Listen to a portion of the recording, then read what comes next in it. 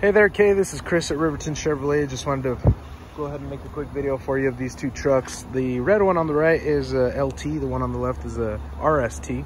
So similarly equipped, but the one on the left, the RST, is a little bit more money because it's got what's called the convenience package, and I can go over that with you in just a second.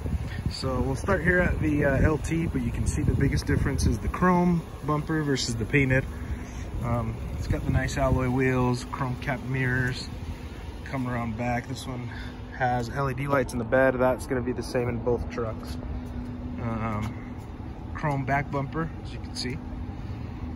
And then, so I'm just going to point out the differences real quick, and then I'll go over similarities. So, in the back seat, all this stuff's going to be the same. You'll see in the other truck in just a second here. So. Really, those are the only two big differences that I could see between the two trucks. The RST does have,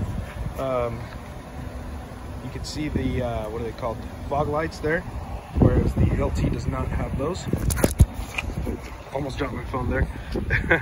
And so anyway, now as far as similarities, you can tell the headlights are the same. It does have daytime running lights as well, right here. Once you go into drive, and these are signals. Your blinker signals. So RST has black cap mirrors. They both have the passive entry with the key fob, so you just push the button to get in. These are both crew cabs with the short bed. They both have these little cubbies in the back seat and under seat storage for both sides, as well as rear air vents and charging ports.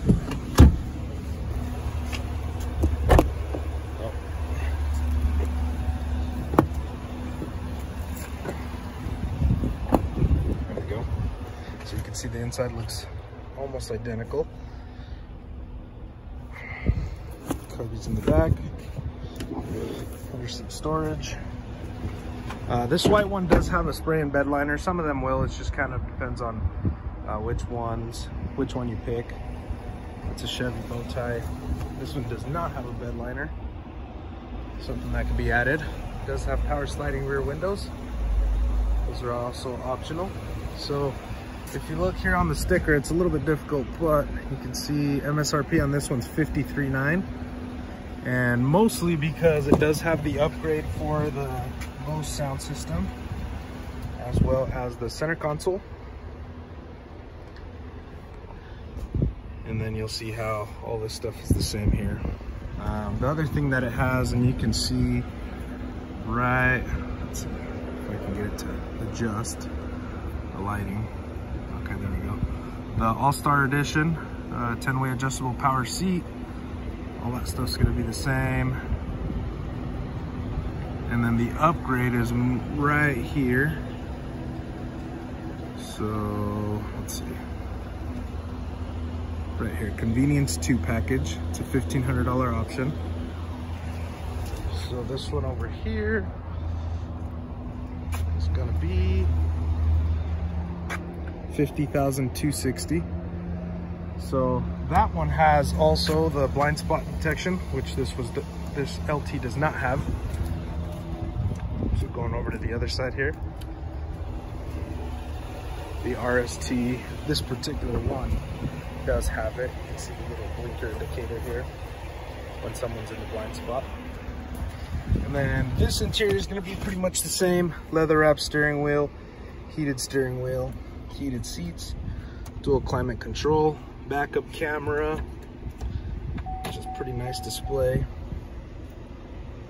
with the trailer assist. So that's a bed camera. That's also one thing that the LT to the left of me does not have, but it is optional. And that's the hitch view to hook up your trailer on your own. This stuff's gonna be the same. Parking sensors, auto start, on and off button, power drop down tailgate.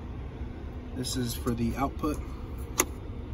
Traction control, hazard lights, and then downhill assist, part of the Z71 package. So, four-wheel drive, all this stuff's gonna be the same. This is for your cargo lights, front mirror lights, fog lights. See, the cluster is going to be the same as well. So center console. And now jumping into the LT on the right of me. And I did check, neither of these have the auto dimming mirror. That's something you necessarily have to have. You can see leather wrap steering wheel as well. Heated seats, push button start, integrated trailer brakes, auto start stop. Looks like that one has parking sensors and this LT does not. All that stuff's gonna be the same. Doesn't have fog lights, has the cargo lights. And this should just have the backup camera with the hitch as well. So it's a pretty big display, it's nice. And then both of these will have the garage door openers, remote start, power sliding rear window. You can see there.